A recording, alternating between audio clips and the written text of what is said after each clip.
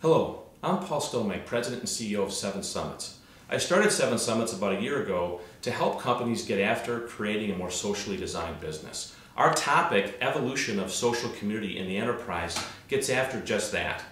Over time, we've watched communities start up in different parts of an organization as independent silos. Marketing was the pathfinder. They started using social media to get the word out, but quickly realized that social listening platforms combined with community could give them a concentrated way to gather information and execute their marketing programs more effectively.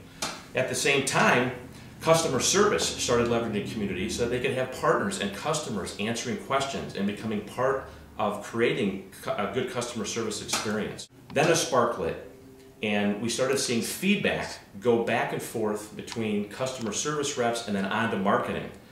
That sort of a community starts to get after product ideation.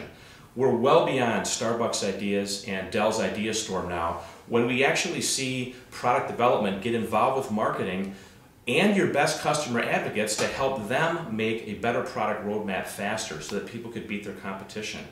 Once one of those ideas lights up, product marketing and commercial marketing come together with sales to enable the sale of that product. And the story goes on.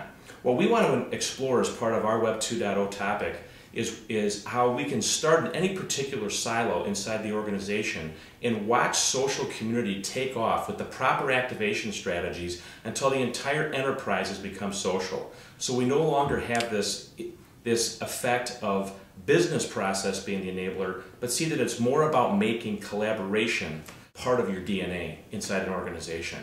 And that's what social business design is all about.